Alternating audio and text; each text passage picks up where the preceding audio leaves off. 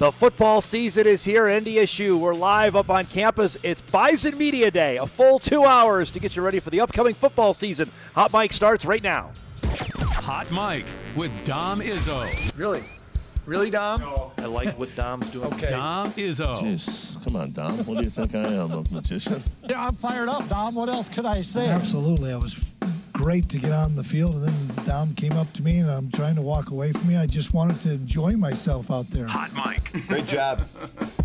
There's got to be some kind of intelligent question about something. Coach Dom Izzo, WDAY in Fargo, North Dakota. Can you give me a layup or something? Hot Mic. Hot Mic. That program is second to none. On the networks of WDAY. You know, if it's not about sports, I find it very hard to concentrate.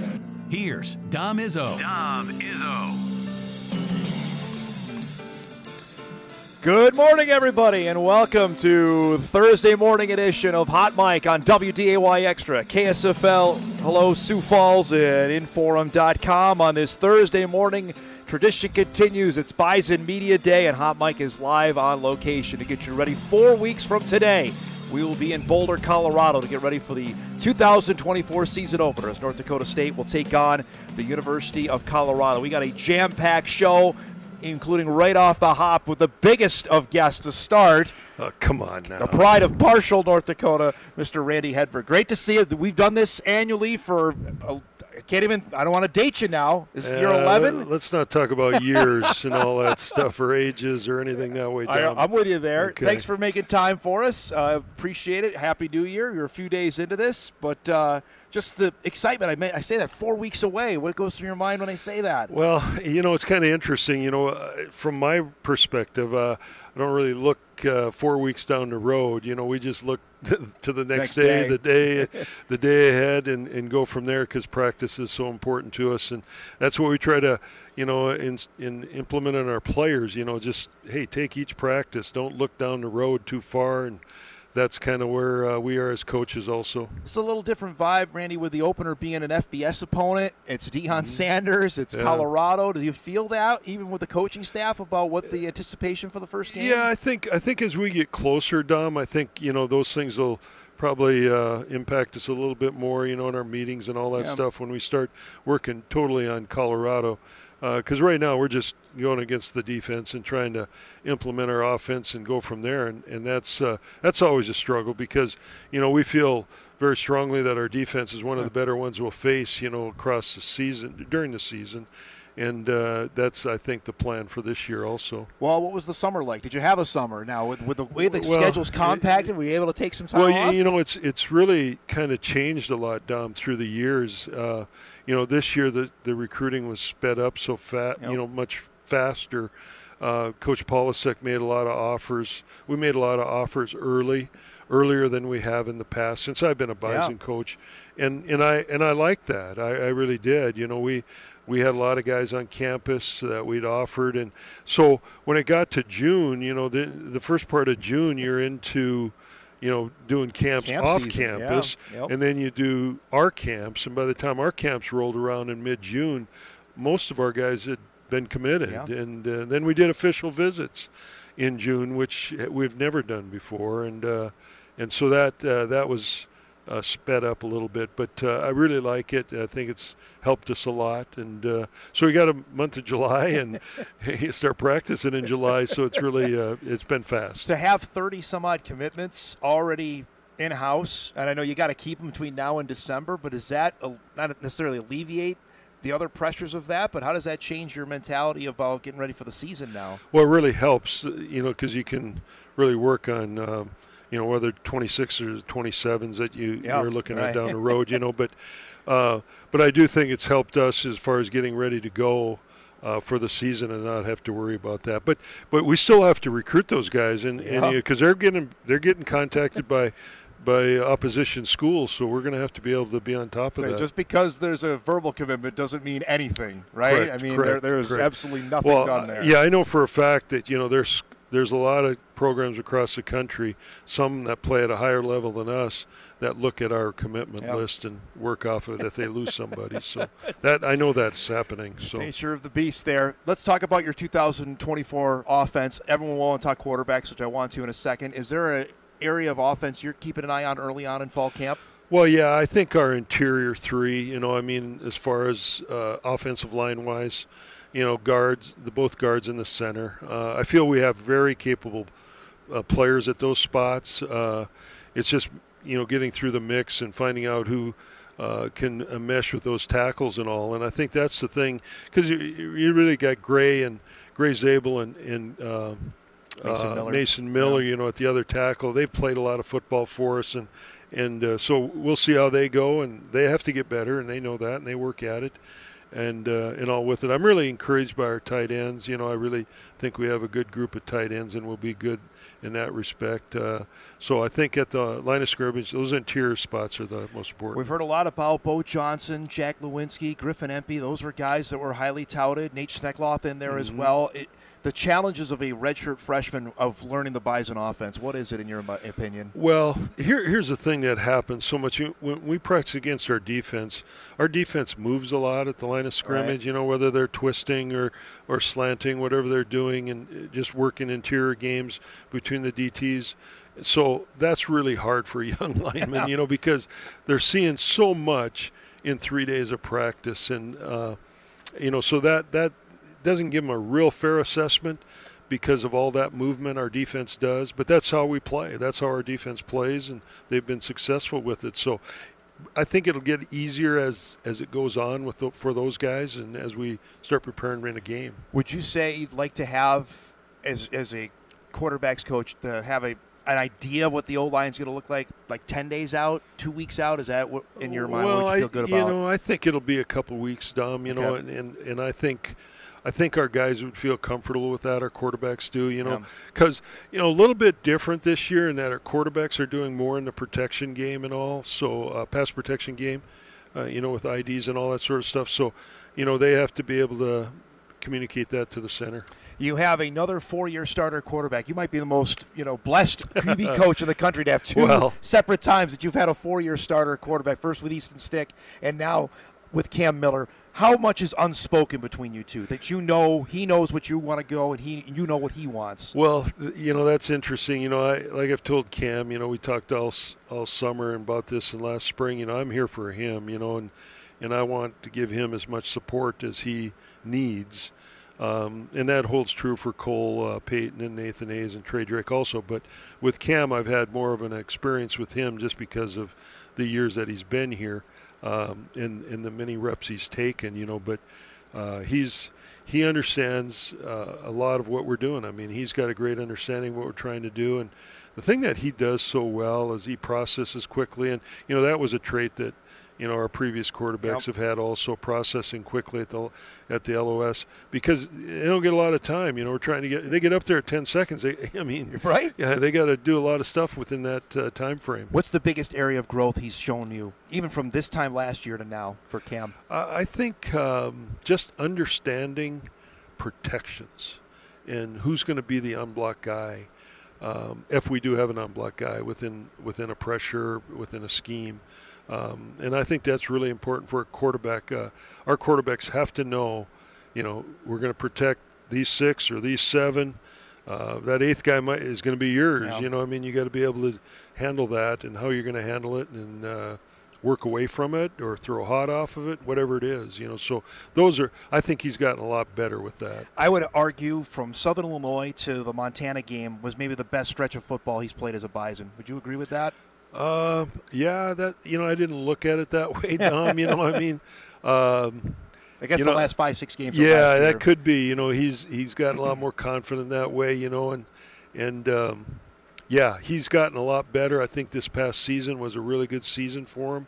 He's going to compete. That's one thing that Cam does is he's very competitive, and I think he'll compete his butt off during the 24 season. Now, don't get mad at me, but I ask you about your other quarterback. Because there's lots of talk. The head coach has told me potentially he's going to be playing other positions. I know he's a quarterback, but the athleticism of Cole Payton just oozes out of him. He's running past me yesterday, and it's like a deer. So how much? That's a big deer. I know. There's no doubt about it. But you see that out there? I mean, it's got to be tantalizing for you. Okay, we can use him in other spots. Yeah, he will. We will. We'll have different packages for him. And like I stated to you a while back, in frustration, he's a quarterback. I think that was my That was exact exactly terms. text. Yes, it was. With a number of exclamation points at the end of that, right? Correct. I have it in my phone. Oh, okay, yes. okay. But he's a quarterback, and he's going to be that guy. It's kind of looking back on it. We anticipated Cam being finished by Correct. this time, and he got an extra COVID year. And Cole was going to be our guy for at least 2 years, and now it's going to come, possibly one, and we'll see. But the quarterbacks know that only one guy can play, and we're very fortunate, that our guys have stayed with us and hung in there, and we've got a good group. But Cole Payton is an exceptional talent. He's different, he's 230 some pounds and 6% body fat. I mean, he's wrapped up pretty tight. I saw a couple throws as well, and you've always told me he can throw it. He can throw it. You did that more with him last season. Where have you seen him take further strides throwing the football? Well, I think he has a better handle on not guessing, in coverage-wise. I think those are things that he's gotten better at. He's learning a little bit more from a coverage standpoint and protection. And he really spends a lot of time with it. It's important to Cole. And I think he's a heck of a competitor and all, and he'll get that opportunity. You'll see him out there. You'll see him playing, and he'll have some great opportunities to carry the ball and also throw the ball. With Tim being an offensive mind as well, how much you've only worked as head coaches with defensiwith mindset? How much has that changed since Tim's been hired? That's really that's interesting. You bring that up, and obviously that's one thing. With TP, he's an offensive. I worked with TP for 3 years. Back when we first started here with the Bison, and also, he sits in all our meetings. Chris and Matt didn't sit in a lot of offensive meetings. They were primarily with the defensive guys, coaches, I'm saying, and but they both Chris and Matt really impact our quarterbacks because they could give the quarterbacks kind of some tips and reminders a little bit on what defenses are trying to do, but TP is, and we're trying to implement. We've got some of TP's, concepts that we put into our offense, but the offense is what we've been doing in the past from a terminology standpoint, and there's been some tweaks made to it, and TP has his hands in a lot of that. Still as energized as you remember him from 10 years ago? Oh yeah. It hasn't changed that much, not at all.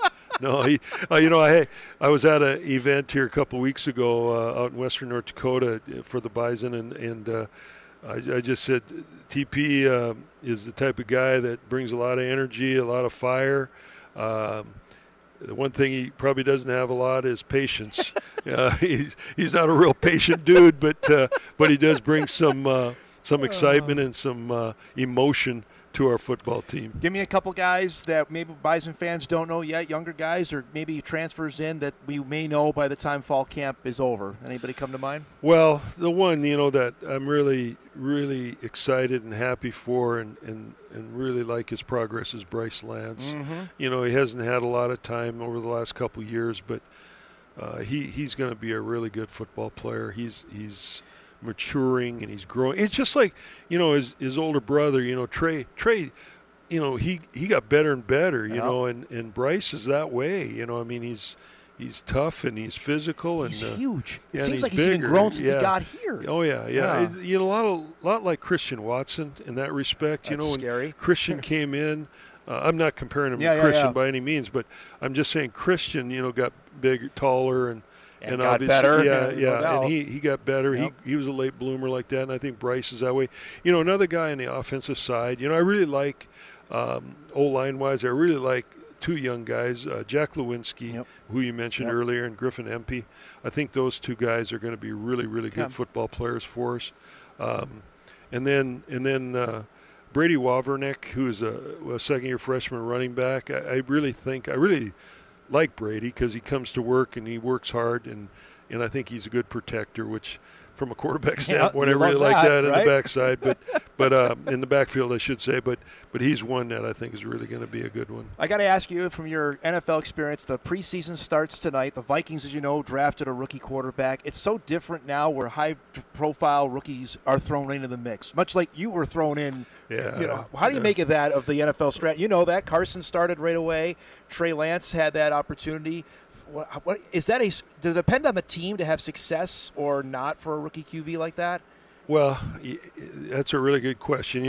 When I was a rookie, I didn't have that background that these guys have, coming out of college, from a small school. So when I was thrown in there, we were just a new football team, and it Second was year, right? Yeah, and I mean we're playing, some guys that were kind of rejects from other teams because of expansion, but I was a draft pick at least, but there were some guys that were plucked off other teams because of the expansion deal. So I'd like to see quarterbacks sit, when they come into the league and learn behind somebody, and I hope that's what the Vikings will do with McCarthy. I think he's a good player. Have you watched any of his tape of JJ? Just watching TV games, that sort of thing. What stands out to you about him?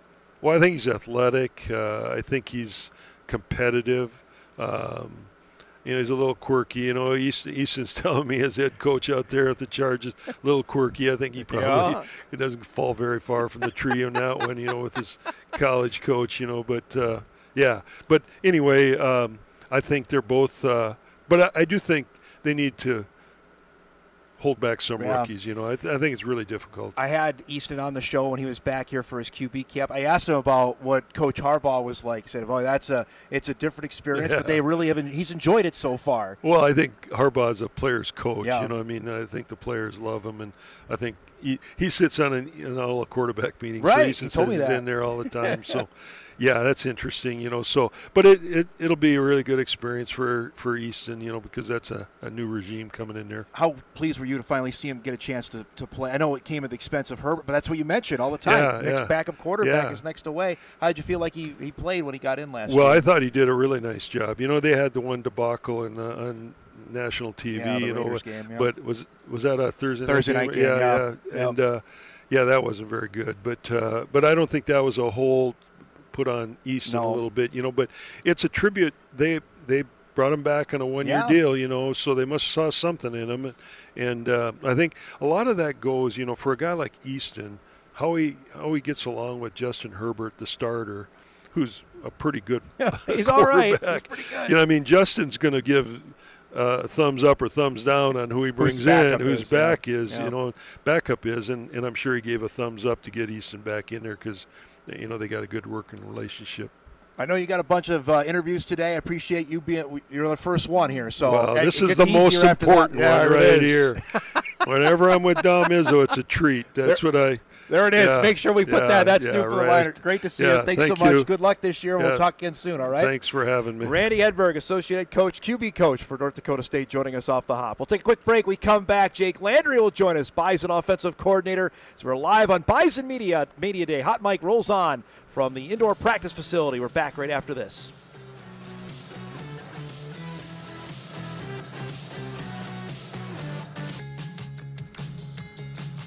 Welcome back, everybody. Hot Mic live on location. Bison Media Day 2024. Later today, this place will be filled with the entire team. Other media outlets here. We're here early to get you ready for what should be a busy day. We're going to carry press conferences live today at 1 o'clock, including the gentleman to my left. You'll also hear from head coach Tim Polasek, defensive coordinator Grant Olson, and we have a bunch of player interviews live coming up later today. So if you want some Bison football coverage, we got you all set. It's great to see offensive coordinator Jake Landry. Last time we did this, I think you had been on the job for about 2 days. So that's right. It's great to see you. First few days of camp are in the books. I'll give you the typical question. How's it gone so far? Yeah, it's been going great. I'm excited for the guys to get out there. They got after it this summer with Coach Kramer and Coach Napoli, and, just to see the excitement that they have coming out in the first couple days. And for us as coaches, too, it's an opportunity for the work that the whole program has put in to go out now and put it in action. What goal for you, I guess, early in camp? What are you looking for just to see the players out there executing what you want to call? Yeah, I think us as an offense, as a staff, and as a unit, it's getting brilliant at the basics. We segment how we install our offense. Right now we're all in first and second down, and just telling our guys that we want them to be prepared, right, to get the game to slow down. That's the biggest thing for all positions. Quarterback's the biggest one, probably to get the game to slow down so it doesn't feel so fast and chaotic. But, that comes through our preparations in the meeting room. I asked you this, I think, in the spring, so I'll ask you again, but the familiarity of having the I guess, easiness for you of having a 4-year starter quarterback. How much does that help your transition into this role? Yeah, I mean, Cam Miller's been great, and I knew right away coming in that was going to be a big relationship that I had to build with him and, get to learn him, I think, is the biggest piece. Doing some of our situational stuff, hey, Cam, what do you like here? Here's what I would be thinking. What do you like? To be able to offset and understand what we're both thinking, I think is a big part of our relationship. There's inherited pressure that comes with being a play caller. You know that from the other stops you've had. It's a different probably level of pressure being the Bison offensive play caller. Tell me about the expectations and knowing the inherent pressure that's going to come on when if a play doesn't go well on 3rd and 7, the people might be booing at the Fargo Dome about what you called. That comes with the job, and I understand that, and I think just the biggest thing for me, and I've told the offense this and our offensive staff, is I just care about winning football games. Just walking out of the dome or on the road and getting a W. The stats might not be the best, score might not be the best, but at the end of the day, if we walk out of there knowing we won the football game, then we'll get what we need to get corrected, right, and enhance what went well. But at the end of the day, it's just winning football games. What is your traits, I ask you about as a play caller? Yeah, I've always just kind of felt you got to win the line of scrimmage to win football games, and that's been the DNA of Bison offense, and I think it's just a matter of finding creative ways to create explosive plays. And it doesn't have to be creative. Trying to find plays that are 22 yards or how we categorize it is a pass of over 15 and a run of over 10. Okay. And trying to find those explosive plays in games. But, talking to the offense and being in a unit meeting, it's being disciplined and not beating ourselves. And I always tell the guys, a smart team's a hard team to beat, and we don't want to beat ourselves. How difficult is it we want to call this play, maybe it doesn't run, I want to do it again. How difficult is it to stay out of your head of okay, I want to call this play, but maybe we have to adjust to a different one? Yeah, I think there's the flexibility. That's what I'm asking. Yeah, you got to have the balance, right? And you got to find why the play maybe not have went the way you wanted it to. Maybe somebody fell down. Maybe somebody just missed a block. Maybe the look's there, right? Maybe we had the right coverage for it, and the guy ran the wrong route. There's multiple things, but you can't just move on from a play that, we spend a lot of time as players and coaches of watching film. And you just got to stay true to your game plan, but you also got to be flexible enough that, especially in the first game, you got to be able to be flexible enough to expect the unexpected. Yeah, especially your first game play calling going up against like Travis Hunter. That's quite the challenge of game one as a play caller. Yeah, they have a good football team, and right now, coach speak, right, we're going to focus on ourselves, right, and we got a lot to get better at, you know what I mean, but once you get into a football game, you got to be able to, especially in the first game, they're going to have a coordinator coming from the NFL, and just being able to find out how they're trying to defend us. You also are coaching the running backs, and I think that's an area, not necessarily a question mark for Bison fans, but they're intrigued with Tamarick Williams moving on, what you have in that room with some younger guys. Give us the expectations for the running back room in 2024. Yeah, right now we're working together as a group. You know what I mean? And we need, right now we got 8 guys in that room, and we need all 8 guys to understand that they could be on the football field at any point. And you don't have time to wait, and you can't think that you have an opportunity to, take time to learn it. And it's just in the meeting room and going back to being prepared and detailed and understanding whether it's a freshman or it's a senior, right, that we all have to be prepared to get out on the football field and be able to execute. Because at the end of the day, nobody's going to care when you get out there, right, of maybe you didn't get as many reps as you wanted in practice or, throughout the week. Marty Brown has grabbed my attention, Jake, during spring ball. He's done it again through the first 3 practices, a redshirt freshman. What talents does he bring to the table to say, boy, we can utilize him on the field this fall? Yeah, Marty's is a big kid, right? And he gets behind his pads, he runs downhill, and he's explosive. He's really strong in the weight room. Yeah. It's just a matter of, it goes back to kind of what I said, trying to get the game to slow down for Marty a little bit, and through pass protection, a big thing as well for guys to get on the field, that you got to be able to do that, correct? Without a doubt. Yeah. You got to be an every down back to be able to play, and you can't have to, come off the field because you can't do something, because then you're limited to certain personnels and certain plays, that you got to be an all-encompassing guy, and that's the big challenge for these guys right away is, we're going to install run plays, but we're also installing pass protections and concepts and, just getting the game to slow down and being a student of the game. And I take a great pride in being a good teacher, right? And challenge the guys that you got to be a good student when we're in the meeting room to then go out and apply it on the field. Yep. What is the challenge of that, knowing the offensive line is fluid as well? Like, you're trying to get the guys hit the right hole, but also knowing you're trying to figure out the right 5 guys up front. Yeah, for us in the running back room, it's do your job, right? And they're going to do their job. We're going to worry about us, right? And then we have reads, and we've got to execute what we need to, and then we'll correct anything that we need to correct based off of what happens. Wide receivers, another spot, losing top 2 receivers. Looking at what you have there, what has either impressed you or say, okay, we can count on this guy in 2024? Raja and Braylon, those guys just love football.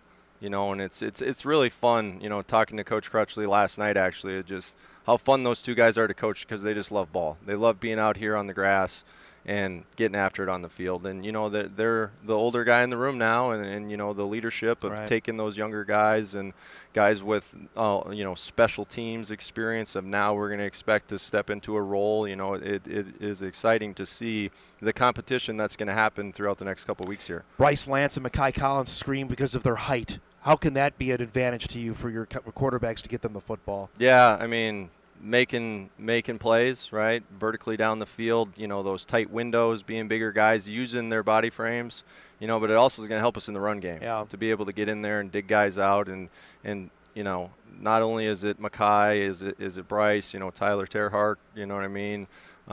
Chris Harris is, excited for me. He wasn't out here in the spring. Now he's out here, so it's just fun to see some of those guys that you haven't seen now out here in the fall. Is there I always been told of this, the further away you are from the ball, the more a chance you have to play as a freshman. When do you start keeping an eye on guys that just got here in June to say, okay, he's performing, that he could potentially help us this year? Yeah, the best players are going to play, and how much time and effort are they putting into it to learn the offense. And there's been some guys that you notice right away that they're putting in the time and the effort, and just lining up right's a big part of it. You know what I mean? If you line up right, you got a chance. So, I think that just starting from the start, right, and knowing where to line up, and then you got a chance to be able to go out and execute. How much has life for yourself? You mentioned guys swimming. Has things settled down for you? I know your head was swimming when spring ball was going. Have things settled down for you? Yeah, absolutely. I just – knowing Coach Polasek for as long as I have, and knowing the relationships of some of the coaches, I think sometimes when you take a new job, you try to feel out people that you're working with on a daily basis, and that was a benefit that I did have getting here. You know what I mean? But you just got to put in the work. You got to get here early, you got to leave late. And you just got to put in the time and the effort to know that you want to be prepared when you get out here. What was life on the road recruiting as a Bison coach? How different was that for you? Yeah, it was great. To be able to go out and know when you get into a school that people know where you are, what's been going on in your program, and the culture. I think high school coaches really want to pick your brain on what is it like there, what do you do, what makes it special. And I think that's what's really cool. And then, when you're getting in there and you're talking to high school recruits, that there's been a lot of games here that have been played on national TV, and just the logo and the power that it holds when you get into a high school. What's going through your mind that first game? You've called games before, now at North Dakota State, being back in North Dakota, play caller before that game with Colorado. What do you think is going to be going through your mind? Yeah, it's going to be an opportunity to go out there and to compete, and it's going to be exciting. It's going to be exciting for myself, for our team, but at the end of the day, once the ball kicks off, it's just another game of football, and just calming your nerves prior to getting up in the press box, and know at the end of the day, You've prepared, and you know that the ball's kicked off, and it's just football. Last thing for you, being out on the road, going back to the recruiting deal, and I was talking with Randy about this, being North Dakota guys and seeing the amount of FBS Power 4 talent now that's in the state.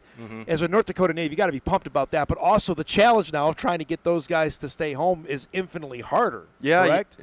Yeah, you're not wrong. And I think for us right now, we've been really getting after it in recruiting. Really excited about the recruiting class that we have.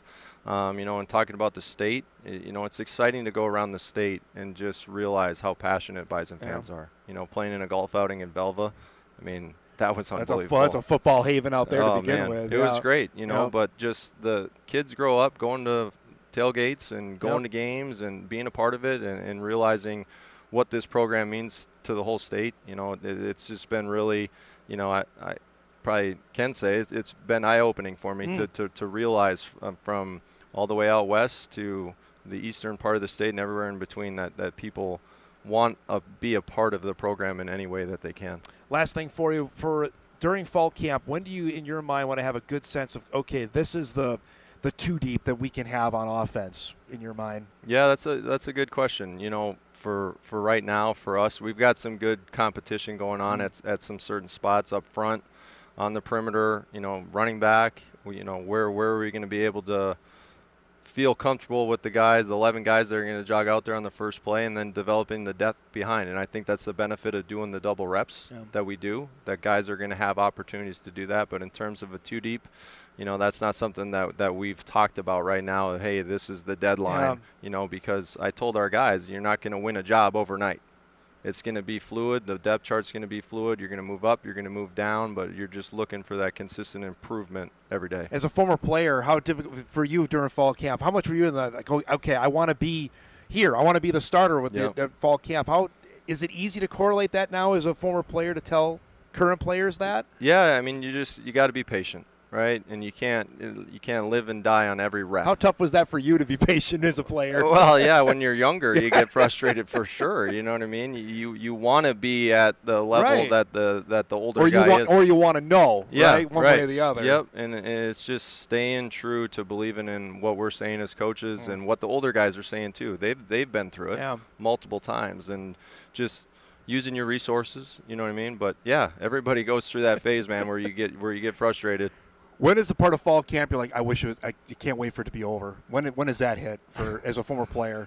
As a former player, now without the double days and everything like that. Yeah, you're old school. You did 2 days. Right. Yeah. But, I would say probably at that midpoint, right, where all of a sudden it gets to that point. And you're in that balance of we started, it feels like a long time ago, and the game's getting closer and closer where – you just got to stay focused. As a coach, you would want another month, right? Without a doubt. Yeah.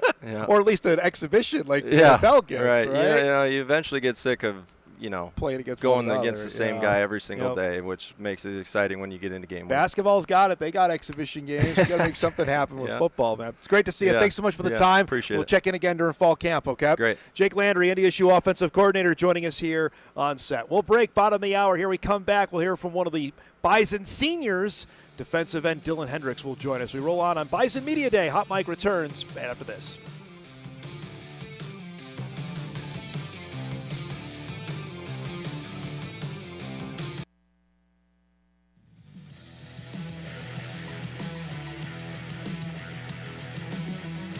Welcome back, everybody. Live on location. Hot Mike rolls on this Thursday morning, 2024 Bison Media Day.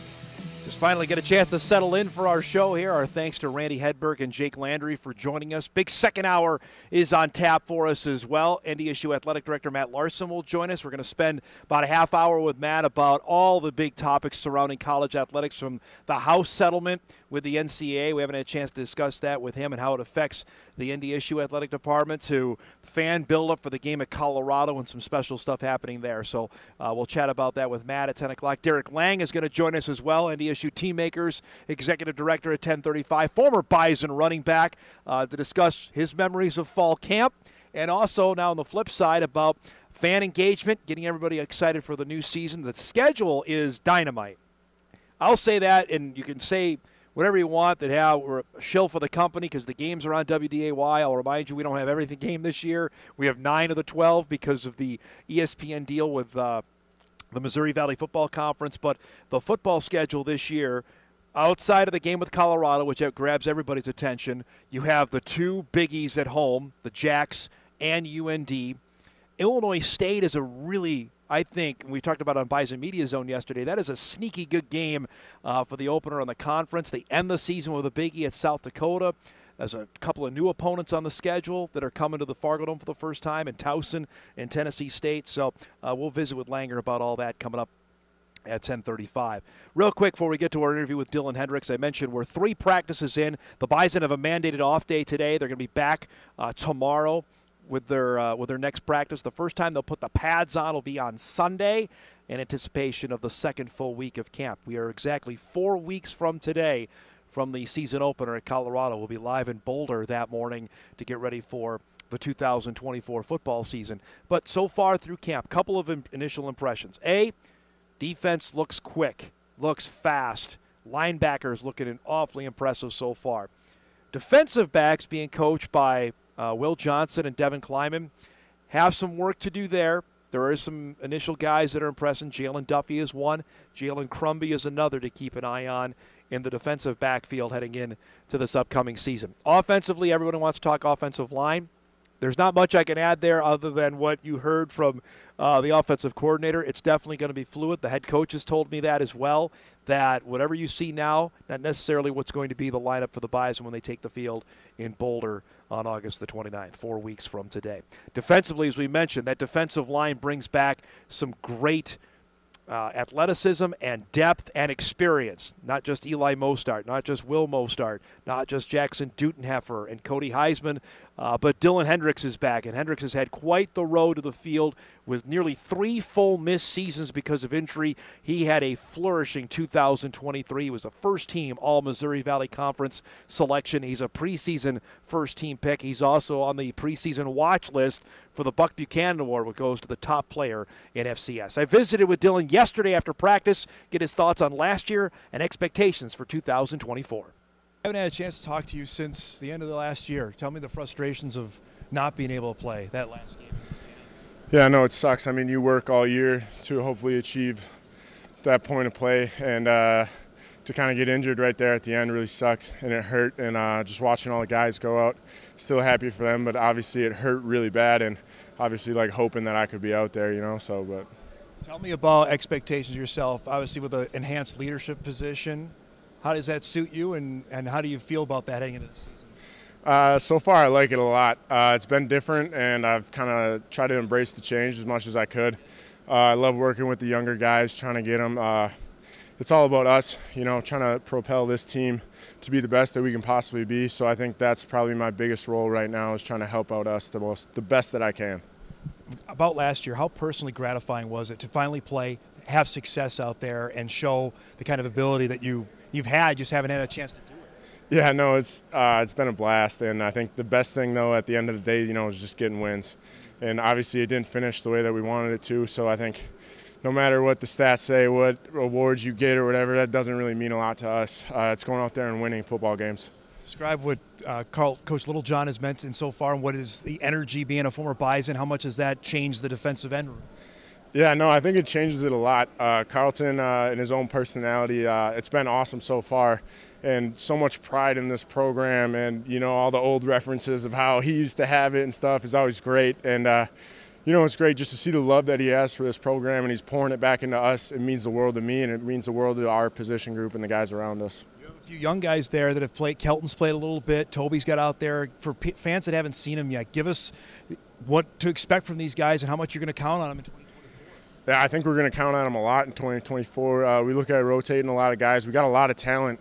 Toby's a big kid. He's really powerful. He's fast.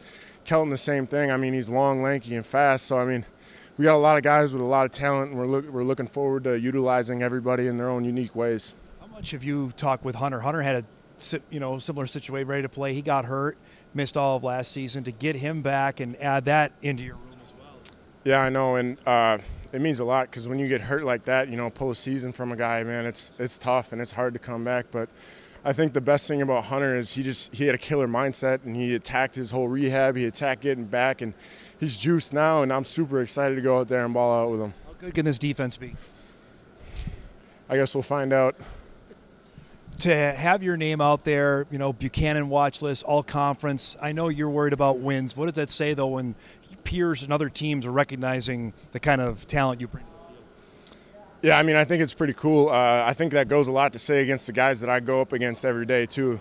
You know, just looking at the talent and on the other side of the ball, and how hard they push us to be as good as we can be. You know, I think it goes both ways, but it's awesome, and I'm very happy for it. But yeah, I'm interested, just going up against a guy like Gray Zabel every day, how much does that make you better? Oh, it's insane.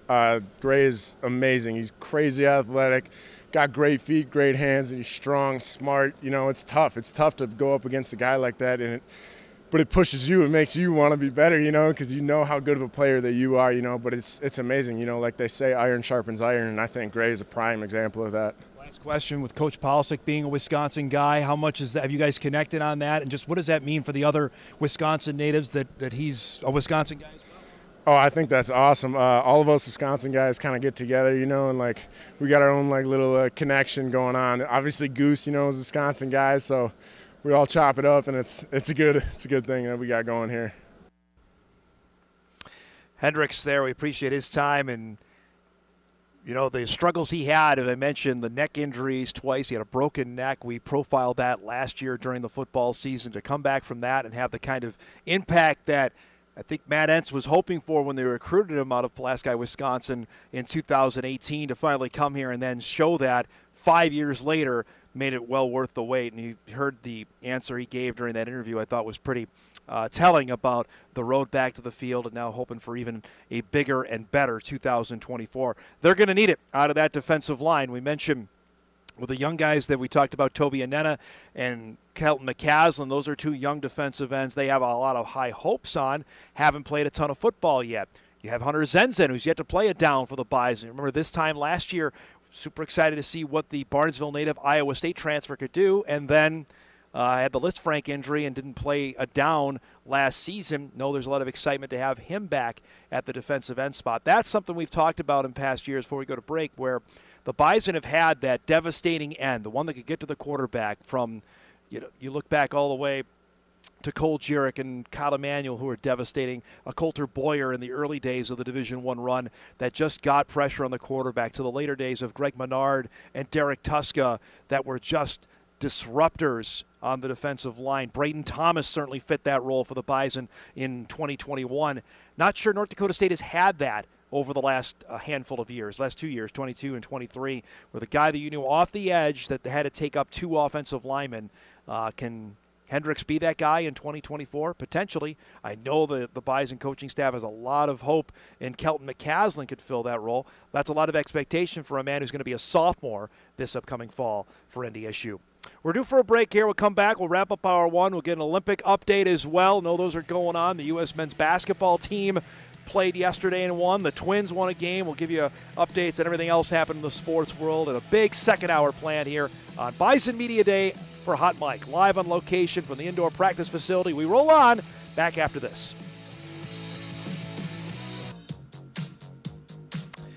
Welcome back, everybody. Wrapping up our first hour live on location here at the indoor practice facility at North Dakota State. Anticipation Bison Media Day coming up later today. I'll give you the full schedule here before we wrap up our first hour. So this afternoon at 1 o'clock, head football coach Tim Polisic will address the media across the street at the Sanford Health Athletic Complex inside their media room. That'll be followed by offensive coordinator Jake Landry, and then defensive coordinator Grant Olson will all speak to the media. That's at 1 o'clock. You'll be able to watch it live here on Extra, also stream it on WDAY Plus at Inforum.com. Then at 2 o'clock, we'll come back over here, and the players and coaches will be available for interviews. We're going to live stream a set of interviews that I'm doing today, ranging from the quarterbacks, each of the quarterbacks, running back, linebacker. We got each position group covered, and we're excited for that. That's coming up at 2 o'clock. You'll be able to see that online exclusive at WDAY Plus and Inforum.com. So that's our schedule for today in anticipation for the upcoming season. I mentioned 4 weeks out from today, we'll be in Colorado to get ready for the season opener for the Bison against the Buffaloes. Couple things I wanted to get to here because we're pretty Bison heavy today. Obviously, the Twins with a big win yesterday over the Mets, so they avoid the sweep. Minnesota off today, and then back home tomorrow night. The City Connect jerseys will return because it's a Friday night game for the White Sox. Chicago enters on a 17-game losing streak. The White Sox lost again yesterday to the Royals 10-3. So as we sit here on this Thursday morning, both the Twins and Royals are 6 games back of the Guardians heading into that series. Chicago will enter that game at 27-84, just a mere 17-game losing streak. Joe Ryan will be on the mound for the Twins in that game tomorrow night. So we'll see how that will go. The Twins have feasted on the White Sox. They've won 9 of 10 so far this season.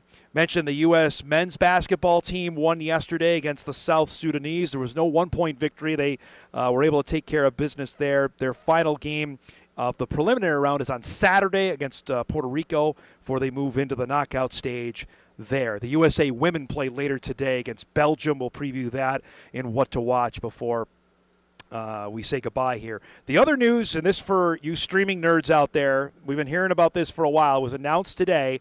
Venue Sports, that's the new streaming service for Fox, ESPN, and Warner Brothers Discovery. So Turner and TBS will start at $43 a month. Those who sign up at launch this fall will be guaranteed that subscription price for at least a year, which is nice considering every subscription service, namely Peacock, wants to change. They added $2 for the Olympics. So that would give you Fox, I'm assuming the Big Ten Network under that umbrella, ESPN, everything they have, and Turner, which now will have 1 year left of the NBA on that, at $43 a month. So if you wanted to go that way, you don't have the thing that still waiting on is clearance on the NFL games. We're not sure about that, but if you want to go that way, you can do that. That's starting now. Venue Sports. So another thing to potentially stream if you want to. We'll break. We come back. Second hour on tap. Big hour there. Derrick Lang will join us, and Athletic Director Matt Larsen around the bend with all the hot topics in college athletics. We'll do that when Hour 2 of Hot Mic begins right after this.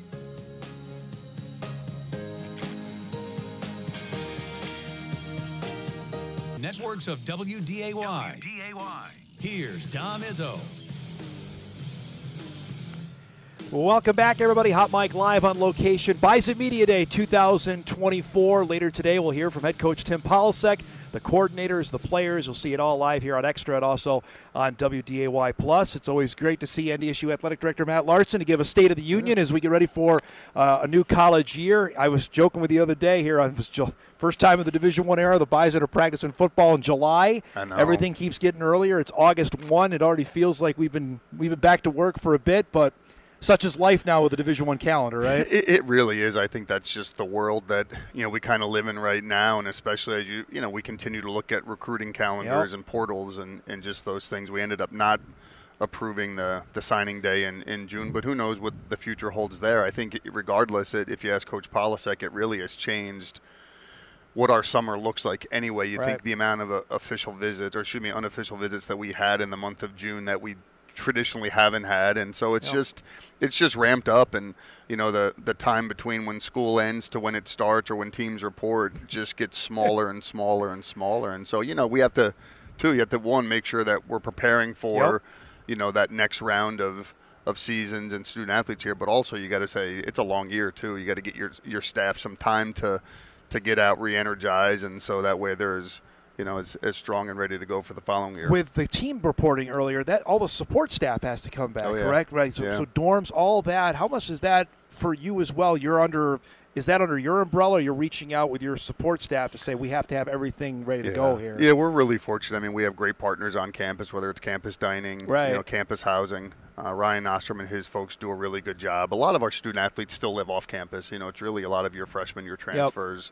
And a handful of upperclassmen who live, but everybody's eating on campus. And so really working with those partners on campus to just make sure everything's coordinated. And the good thing is a lot of the same folks are in place there, and so they've actually been helping us. We've had some transition on our staff a little bit, and so that's been really helpful. But, yeah, I mean, from all of our support staff to support folks on campus, it's a couple days earlier than what so their summers ended earlier as well. But I know from our staff's perspective, there's also a level of excitement having teams back. Once they get back. Got to meet with the soccer team yesterday. They're out in Dakota Field today. Volleyball's here next week. So for us too, the energy, the excitement starts to go too. So I think we're all ready for it. But no, it's good to see some kids back on campus. Well, July used to be like the sacred land for everybody, right? Mm-hmm. In college athletics, no one touched that. But I have a feeling with the big boy division of football that they're going to want to move to week 0 to start. You think that's July's going to get gobbled up in your mind? In some level I do, especially when you're now incorporating a playoff game or playoff games. Now, again, it only impacts 12 teams.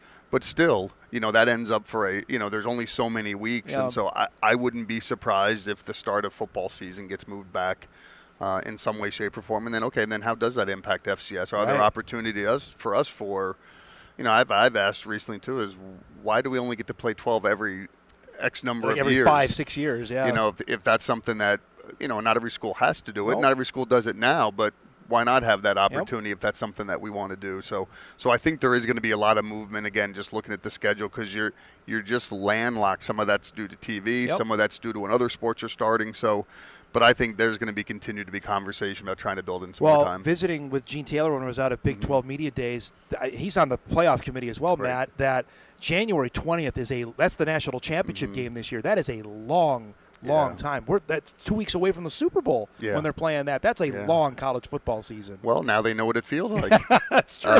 You know, I would argue. I mean, you know, that's basically what NDSU's been going through for the last 14 years or so. You know, where you're playing 16, 15 games a year, and you know you're going from August 1st to the second week of January, first week of January, whatever it is, and then you're rolling right back into getting your team ready for the next year. So yeah, I mean that's where when you can build in weeks, and in a lot of ways it wouldn't be the worst thing in the world to maybe build in another bye opportunity. You know, so I mean, because if you have your first couple of conference games, you have your bye in week 3 or 4. That's a long stretch.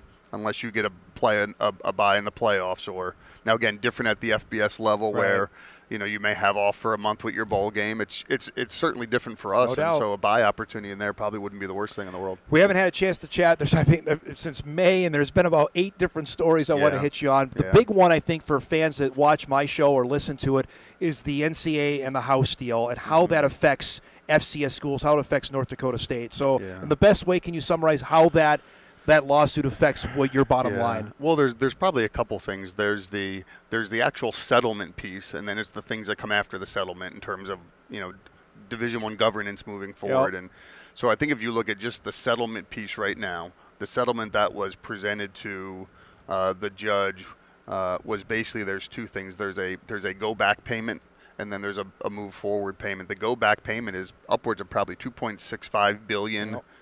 In somewhere in that area, and there was also in that settlement agreement was this is the way the NCAA would propose paying for it, and roughly I think again I might be off a little bit with the numbers, but roughly 1.1 of that the NCAA would pay on behalf of the membership from reserves, from other mechanisms that they have at their disposal, and then the other 1.5 gets broken up between all of Division I membership. I think if you look at, again, and this is where I think there's been a little bit of a disagreement on some of this, is that, you know, the certified class is mostly Power 5 or Power 4, however you want to describe it, but Power 5 for the case of this discussion, football and men's basketball student athletes. So that's the majority of the class. As you look at, that's probably where 90 to 95% of the payments are going to go to, those student athletes or those former student athletes. When you look at the actual breakdown that the NCAA proposed in the settlement, if you take the Power 5 out for a second, of that 1.5 roughly, non-Power 5 schools are going to pay $990 million. Your Power 5 schools are going to pay $660. And so I think that's where a lot of programs that aren't in the Power 5 have an issue. Not only are we taking money away from our budgets, and the way we pay for it essentially is we'll have reduced distribution from the NCAA.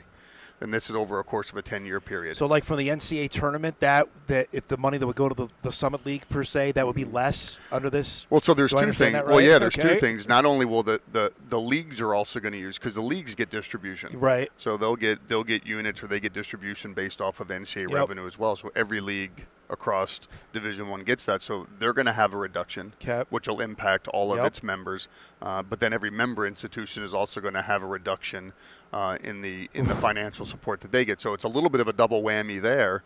And again, where we argue is we're going to do with our student athletes are going to do with less, so we can pay Power 5 football and men's basketball players who didn't have the opportunity to experience NIL. So that's where I think a little bit of a rub from, I would say, your non-Power 5 schools has come from. And for I understand it, Matt, and you may not know, the non-Power 5 really didn't have any say in this, correct? Is that accurate? I mean, I would say unless you count President Charlie Baker as our representation, but essentially, and the worst part is, in my mind, the worst part is, so you look at the settlement portion, it was the NCAA and it was the Power 5 commissioners who negotiated the the payment schedule. Hey, good for them, I guess, right?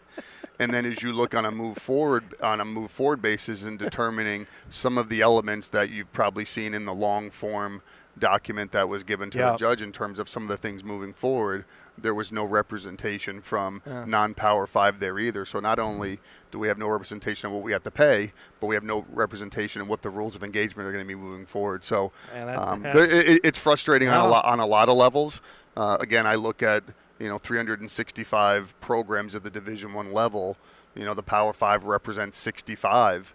So there's a lot of folks that don't have a voice right now and really aren't being considered in a lot of ways. And so that's really frustrating. And again, I would say it's on us to, whether you want to say take a stand, or it's on us to say, okay, hey, we're not okay with that. Yeah.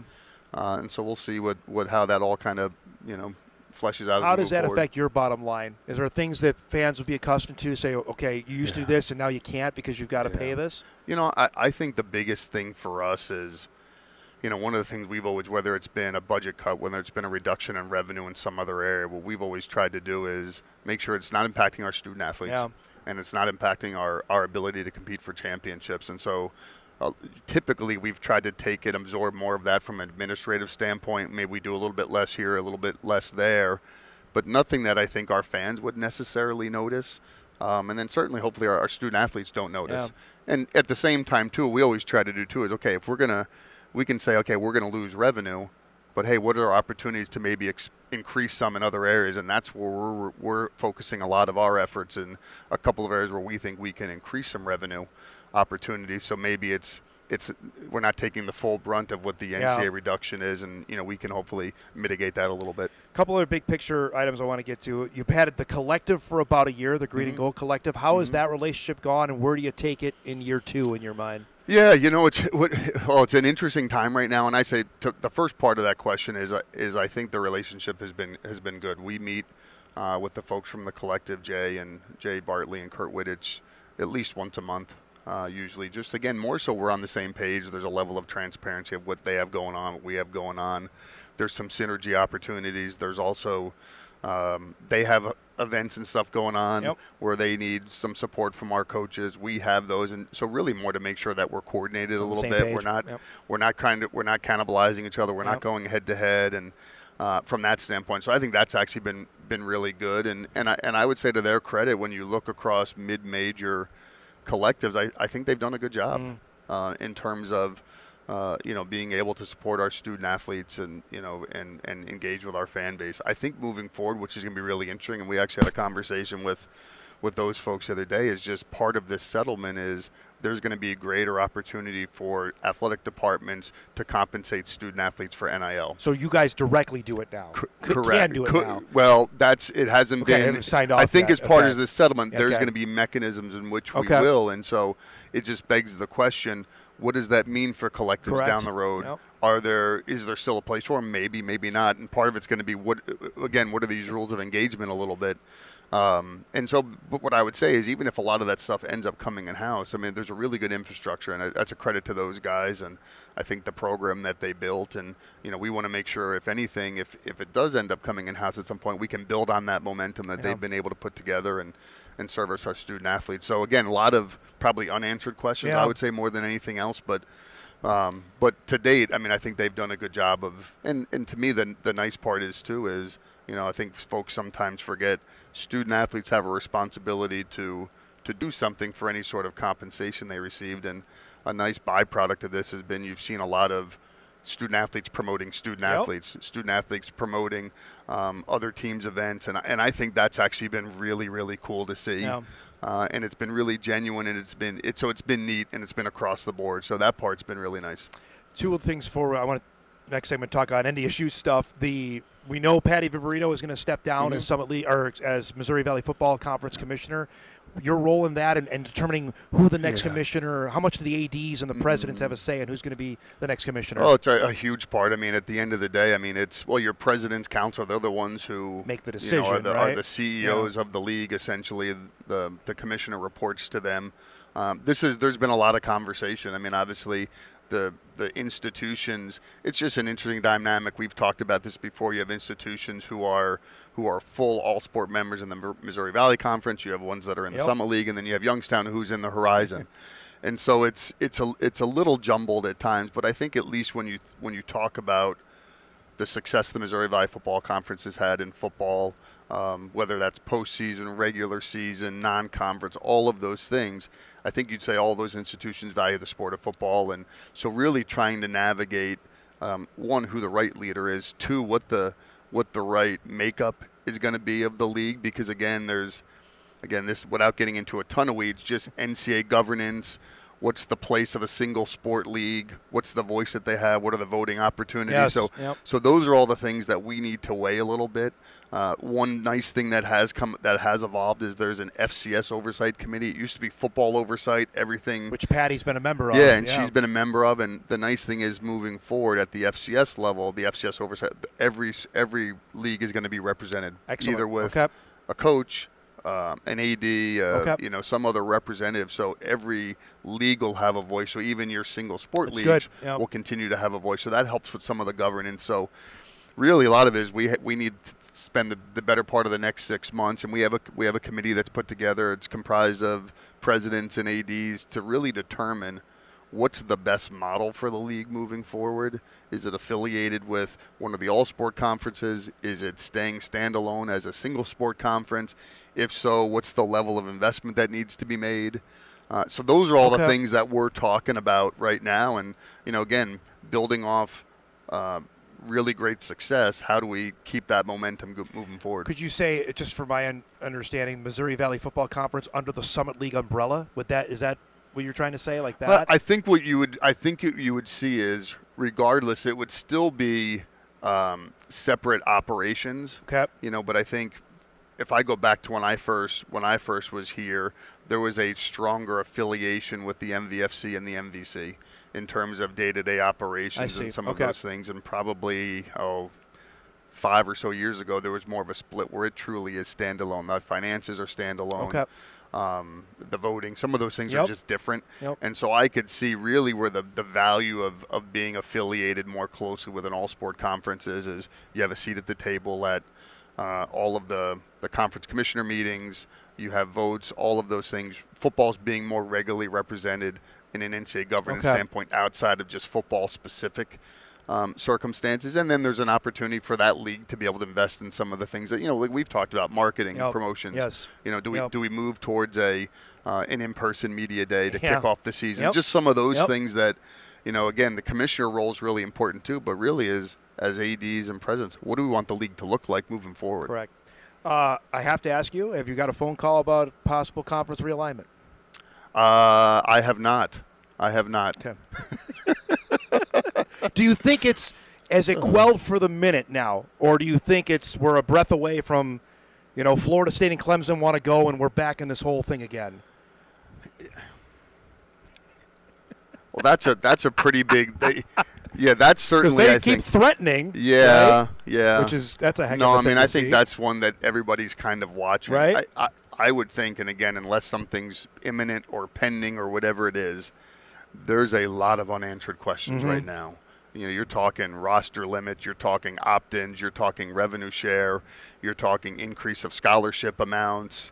There's a lot of pieces right now. I would be surprised if there are any major movements or major shakeups at this point, because again, particularly if you're a Group of 5 school right now, and you're looking at where the Power 5s are going to be required to be, they're going to be revenue sharing 22 million. Not a lot of Group of 5s has the opportunity to do that. Nope. So what does that look like for them on their campuses? Are they going to opt in certain sports? Well, if you do, now the roster cap has to go across all sports. So there's a lot of nuances. There's some framework right now, but there's still a lot of unanswered questions. So I would be shocked if there's major conference realignment moves right now. Now, 6 months, 8 months, 10 months after kind of the rules of engagement in place, then you might start to see a little bit more of that. Well, if your phone rings, you can go. Okay. If somebody calls. Yes, it actually was ringing while I was sitting here, but. Let's break. We come back. We'll talk about the excitement for the Colorado game and what fans can expect if they're going to Boulder. We'll do that on the other side of the break. Matt Larsen joining us here live. Bison Media Day. Hot Mic returns. We're back right after this.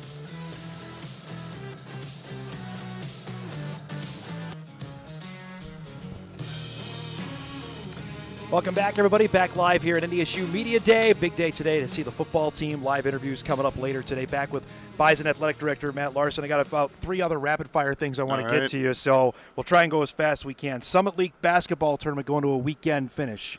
Big fan of that? Yeah, a huge fan. Okay. Huge fan. I think one of the things that, and again, the Summit League tournament is phenomenal. I mean, it's been really good. We've had teams in the championship game a number of years. It's one of the best mid-major, really any basketball tournament at the college level.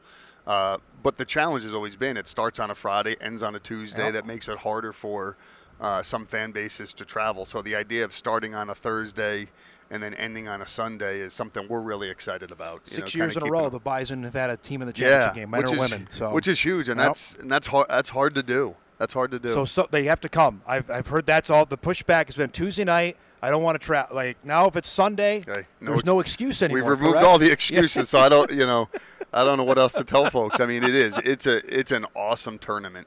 It really is, and it'd be nice to see a little more green and yellow in there. Absolutely. It is. It's an Olympic year. Your next FBS game is the next Summer Olympics of 2028. Is there one percolating before that? Well, we're definitely. I mean, we as we've said, we continue to have conversations. Todd and I actually just talked a little bit.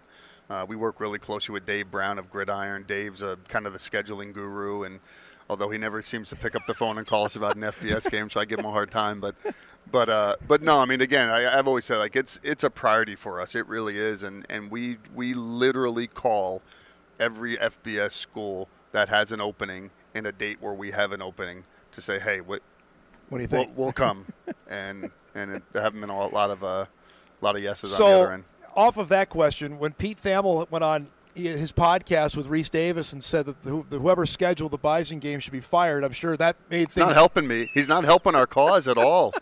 Because I asked him about that when we were in Las Vegas. He really isn't. Yeah. And because the tough part is, too, is like, I talked to Prax the other day, like Pete's wired in. Yeah. I mean, he really is. And people, when he speaks, people respect it. So he's not helping us with this. But, yeah, I mean, it's all the things we've talked about. And it's too bad because, I mean, it's you look at this game coming up, our fans are really excited about it. We're going to have a great presence out there. Our guys are excited about it, just the opportunity to go out there and match up and see where we stand. And, and clearly there's buzz about it. Otherwise, we wouldn't be playing on national TV Thursday night, the kickoff to college football. And so ESPN recognizes it. And so that's the part and because those are the things we always sell to folks when we say, hey, if you'll play us, we're going to bring fans. We're going to sell tickets for you, unlike some other programs that'll go and they'll take the ones that they get for free and that's it. And we're going to have, I think, north of 7,500 fans. That was my there. next question. So what do you fan turnout? What are you expecting for Boulder?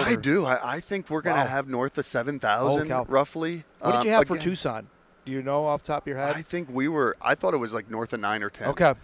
And then I thought Iowa was even more. Yep. And so again, and that's really more. That's Matt Larsen's, straw poll a little bit, but really is. I mean, there's an unbelievable buzz of folks that are making their trip out there, and it helps. It's not a short drive, but it's drivable. Yep. It's easy to get to. I actually think there's a benefit now of having it on Thursday versus on Saturday. Folks could literally get out there, enjoy all the festivities, come back on a Friday or even Saturday morning, and you got Labor Day weekend, and so you kind of get the best of the both worlds. You get your last lake weekend in before the summer's over. So I think there's a lot of positive, but there's a lot of buzz. There's a lot of buzz. What do you have planned? What have you guys talked about for either? And I can talk with Langer about this as well, about for the fans that do go, what to expect when they get out there. Yeah, he'll definitely have some more details. I mean, so we're going to do Team Makers is doing an event on Wednesday. And Derrick and a number of Team Maker folks are going out. I think they actually get out there on Tuesday, so they're going to be out there a couple of days earlier. But we'll do an event on Wednesday at a local brewery there. It's an inside-outside option, really cool venue. Emily Sumner on our Team Maker staff has done a really good job, and so we're going to start promoting that out to folks. And really, it's open to the public. Nice. Welcome folks to come out, and so that'll be Wednesday, the day before the game, and then Thursday. I know the foundation is doing some stuff at the Embassy Suites. I think the first maybe 350 folks are going to have the opportunity to go there, and so it might be an invite-only thing. But then also trying to work with some of the other venues there to say, okay, hey, where's a place that NDSU fans can go and congregate, they don't need, our fans don't need a ton of direction. I mean, they'll figure it out and make their own way. Yep. But if we can make it a little easier and say, hey, here's a couple of places that are going to be maybe Bison friendly, and send our folks there, certainly want to do that as well. How big of an alumni base do you have in Denver, Boulder, that area? You know, it's funny, actually, when you look at all of our, outside of North Dakota and Minnesota, those are obviously our two bigger spots. And Phoenix, I know, is a huge Phoenix, one. Yep. Southern California. Yep. Colorado is a pretty good sized one. It really is. And so we're going to try to tap into a lot of those folks as best we can, and then the combination of folks flying in from all over parts of the country, and then driving or flying in from Fargo in Minnesota. So yeah, it's going to be a good contingent out there. To have that to catapult, I mean, the excitement around it. If you're able to win this game, what kind of buzz can that bring to the athletic department out of that? Yeah, it's huge buzz, especially when it's a nationally televised game and you're going to have eyeballs. I mean, there's so much excitement going into the start of college football season across the country anyway. People are watching every game that's on, and obviously it's a little polarizing out in Boulder anyway, and so people are going to, they're going to want to tune in and get eyeballs on that game. So, there's huge opportunities there. And then I think if you package that with, I think the way we finished the end of last season and just finished really strong, have a lot of returners. Coach Polisek brings just a little bit of energy, I think, to the program, and we could probably talk all day about him and just the presence that he's had, not just back in the football program. I was going to ask you, and I don't mean to interrupt you, but that was one of the reasons you hired him. Yeah. I think there's a palpable excitement that's now there that maybe was lacking, and that's no shot to Matt Entz, but that was not there. Yeah. Have you felt that? Have you seen that out on the road? There is, and like you said, I mean, it has nothing to do Matt Entz versus Tim Polisek. Sometimes change. It's just new. Yep. It's a new perspective. It's all those things. And I think Tim having been here 2 times before, he's served under 2 head coaches, Coach Bowl and Coach Kleiman, who different styles, but I think he learned a lot from both of them. He talks a lot about what he learned from Kirk Ferentz. But one of the things I think he took out of Coach Bowl's kind of playbook is just the importance of getting around the community, getting around the state.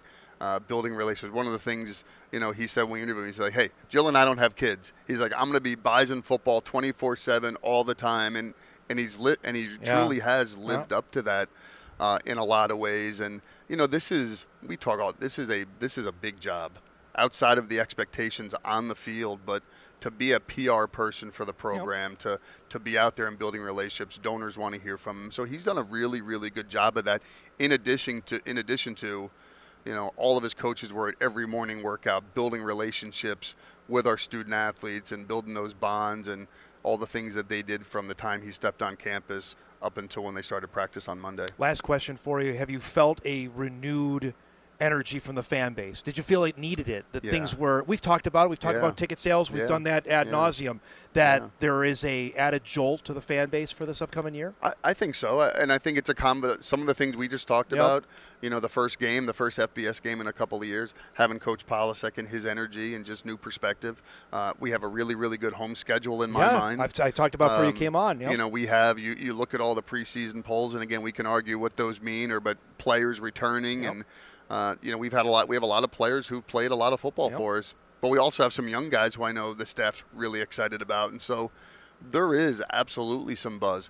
We are, and maybe on a later show, we can have either Cam Bastian, our director of marketing, come on and talk about some of the things you're going to see differently from a Bison game day, and I'm going to be at the City Commission meeting on Monday, and still trying to move the Fargo Dome, and that's a huge piece. And that'll be on the ballot for November. Is the hope on that? That's the hope, and that's a huge piece. And as the primary tenant of that building, a 30-year-old building, there are some things that need to be addressed. And again, not just for Bison football, but any patron who goes there, any event that goes there, and it's a jewel of our community, and we need to upgrade it. Summit League going to get a 10th team anytime soon?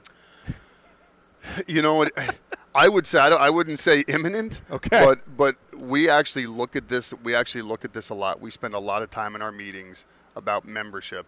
And as I've said to you, membership's really important. You don't just take somebody to take somebody. It has to be the right fit, the right mix, philosophically, all of the things that I think are important to us, in terms of having some stability. So we're looking. We've had conversations, but nothing imminent right now. All right, so check that one off. Yep. Thanks so much for the time this morning. Appreciate it. Great to see you. Thanks for always doing this. We'll do this again soon, okay? Sounds good. Thanks, Matt Tom. Larsen, NDSU Athletic Director, joining us here on site. We'll take a break. Derrick Lang on deck. I guess we can record that interview as well with Langer to get some inside intel what's going on with the Colorado game and looking back as his time as a player. We're back on Hot Mic right after this.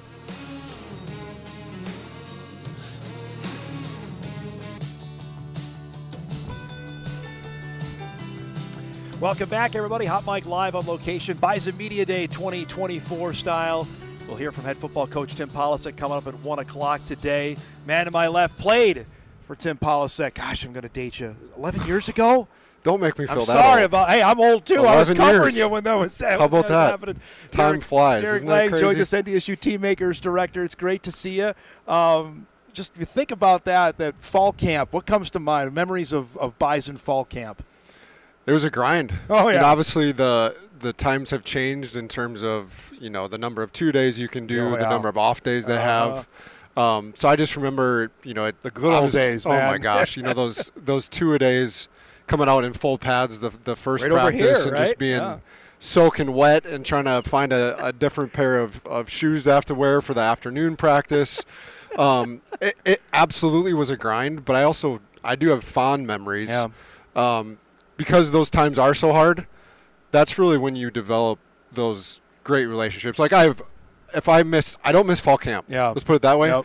I do miss being in the locker room during those days because it was a grind and the strong survived, and that's really when you developed great relationships because you were going through it with 100 other guys. I don't know if it's the same, Langer, but I'll ask the 2013 fall camp to lead up to K-State. Mm-hmm. Do you think there's any similarities of this fall camp leading up for Colorado? Granted, I know they're not the reigning Big 12 champs, and sure. NDSU was known, not like they are known now, but are there similarities, you think, from that fall camp to potentially this one? I do. Yeah, I think you number one, first thing that comes to my mind, you got a quarterback that's coming back for his 5th, 6th year. I can't keep track of the years now, but we had the same thing. Brock Obviously, was back, Brock coming back for his senior year.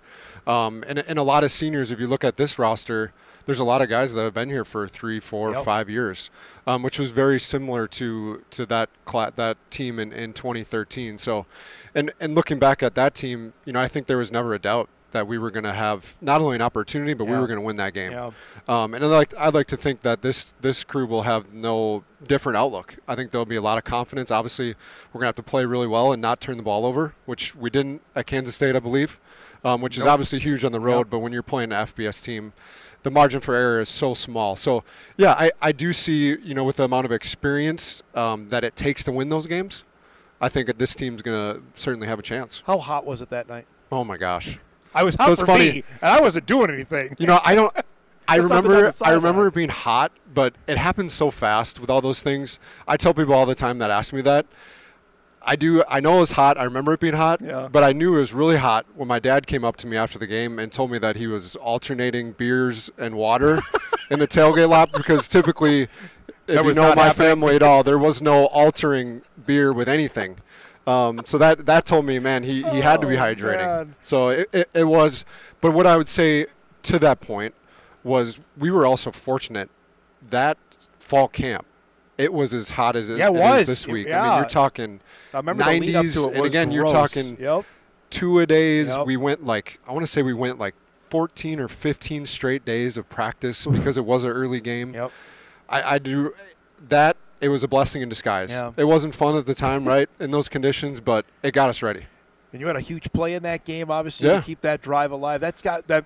Where does that one rank? Does it for you personally on the most satisfying wins or most important games you played? I think for me, because my opportunities were few and far between, right? Being a walk-on and mostly a special teams player, but like most walk-ons, I found my niche. I found my role in the team and ran with it. But you knew that your opportunities were limited. So for me, the most gratifying thing was me taking advantage of the opportunities I did have because I didn't have as many opportunities as, Sam O'Jury and John Crockett. And you think back to that group, what a special group that was. The fact they were on the same team still I shake there my was head some at talent. that. Oh there was some talent in that room. Crazy. And then Chase Morlock coming along. And so, for me personally, absolutely the most gratifying. I tell people all the time, we caught people way off guard, in that scenario, 3rd and 10, 11, whatever. Who would have thought it was going to the 3rd-string running back? Did you know it was coming? Again, things happen so fast that when the play is called, you do what you do in practice. You revert back to that. Okay. You rep those things so many times that you don't even realize what you're doing. So I think it happens so fast, you don't have time to think about, oh my gosh, the ball's coming to me. It's not like Little Giants, like I'm Johnny. No, you don't have time to think like that. Yeah. So, it happens so fast. You made a heck of a cut, though, man. You made a cut and then bam. Yeah, probably the biggest thing I remember about that play, and it's funny because I've been talking to him a lot recently, is Billy Turner. Yep. I just remember Billy Turner just flying by and just crushing someone, and I think that's what you're referring to. I cut behind Billy, and the rest was history.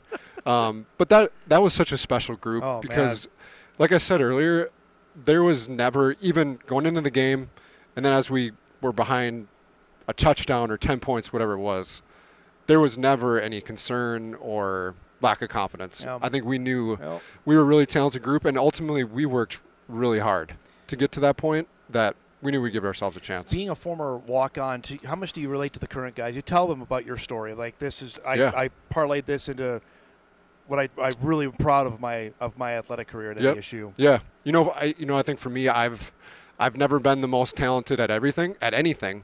So I've had to work for the position I'm in now. Yeah. Started as a GA, was an assistant director, and then a director, and now overseeing team makers. So I've always taken the steps to get here. I've never had anything handed to me in my life. And so I think I take that's a part of my daily work ethic, is nothing has ever been given to me. Every day is a fresh start, and you got to go earn it. Today, earn those reps, earn those reputations, earn people's trust. It's no different than what I do now, right? I had to earn Brent Vegan's trust that he could put me in for that play. Yeah.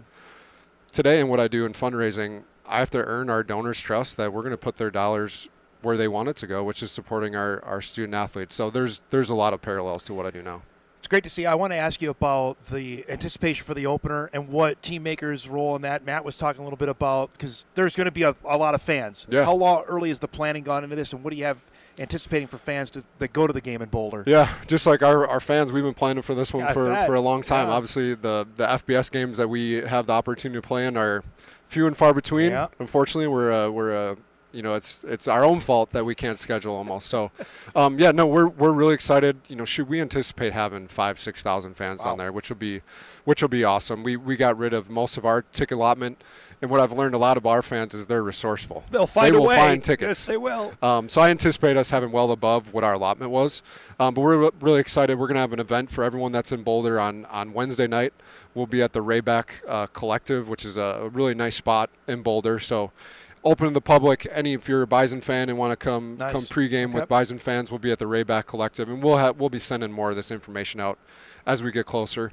And then Thursday we'll also have another event leading up to kickoff, probably a couple hours before kickoff at the hotel we're staying at. So we'll have events both nights down in Boulder and take advantage of the great opportunity. And I think this is going to be kind of a once in a lifetime thing for not only our student athletes, number one, but our fans and Bison Nation, because I think the spectacle of this is different, right? It's just there's a different feeling to it. I mean, you think about the amount of celebrities that'll more than likely be on that Colorado sideline, right? Like, how many, again, going back to our student athletes, how many kids can say, I played on a football field and I'll just use Snoop Dogg. I don't know if Snoop Dogg's going to be there. He's busy with the Olympics. He's at the Olympics now, He's being paid Otterdahl, another Bison who's right? But those caliber, it'll just be a really cool experience. I think Boulder will just be electric. It'll be fun. Were you a Deion Sanders fan when you were growing up, watching him play?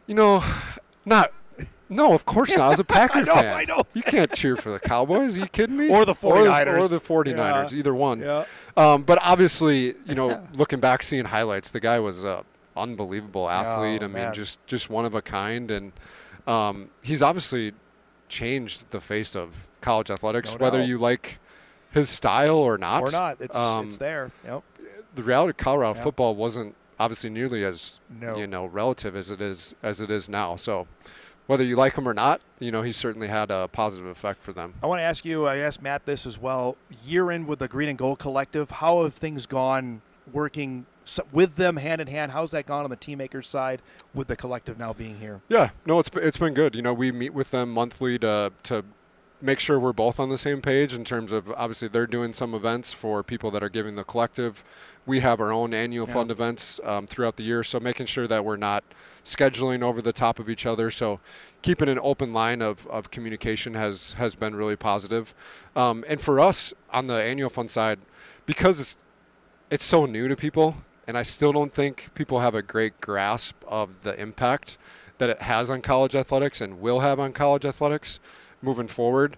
For us, it's a great opportunity to relay the message to our donors on the importance of it, because it's becoming a part of the student-athlete experience, and as our coaches are out recruiting, it makes an impact. Donations, is what you wanted in terms of monetary, or is it tailed off? Is it still in a good spot where you like it at right now? In fundraising, it's never where you want it. You always want more. It's never where you want it. But are you at a good level? Are you comfortable where things are at right now? I think at our level, if you're looking at just using football at the rest of FCS, we're in a really good spot. And our kids are involved in that. They're doing a great job in the community with volunteering and being at our other sporting events. The collective's done a great job implementing what they do and the time our student athletes are spending with encouraging other people to come to our events. I think you saw that a lot at our basketball games. Absolutely. I tell you on the annual fund side, we want to raise more, and we want to continue to find other ways to make sure that NDSU is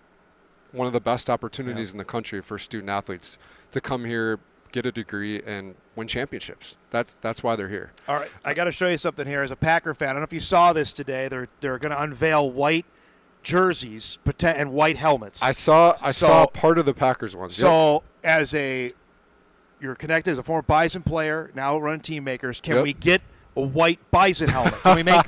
Because Craig Bull, your old football coach, shot me down on the all yellow look. He said, "No, Dom will look like bananas out there." Can we do this? And we got close, didn't we?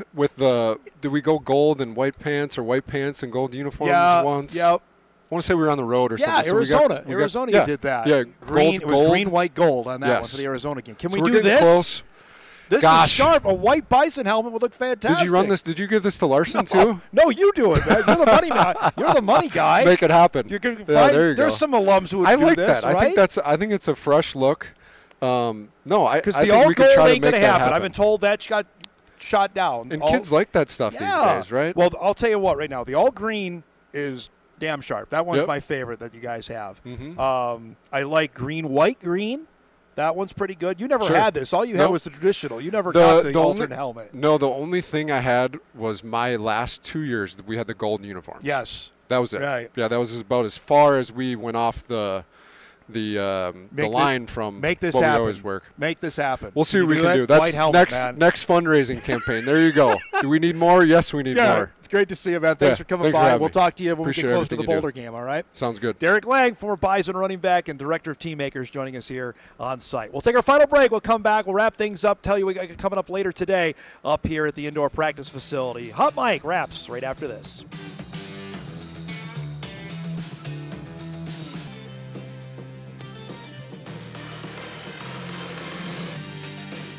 Wrapping things up here on this Thursday morning. Thanks to our entire engineering crew and everybody making today's show possible. These live shows are always fun and not easy to set up, so we appreciate everybody making that happen.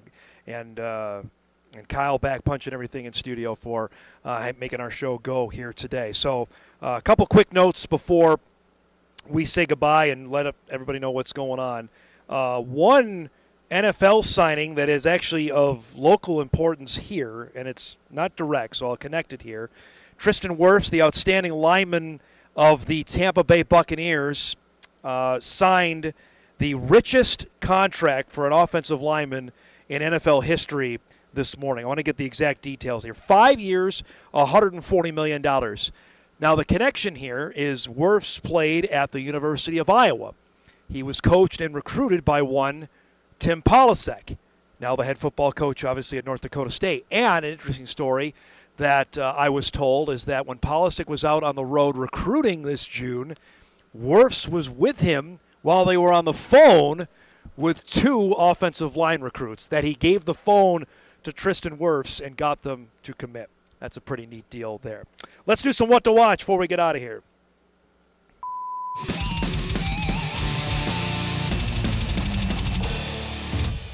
All right, there is football tonight. The Texans and the Bears to start the NFL preseason. You'll see it on WDAY. Benell will probably be the only one watching that one. 7 o'clock tonight for the Texans and the Bears. No number one draft pick Caleb Williams playing in that one. The USA women's basketball team will take on Belgium, 2 o'clock today on USA, the second game for the American women in the round-robin part of the Olympics. And coming up here in just a few minutes, the gymnastics all-around to see if Simone Biles can win the gold medal. Our thanks to our full lineup of guests here today. If you missed any of the show, we'll podcast it later today. It's also available on WDAY+. We'll see everyone back here at 1 o'clock on Bison Media Day.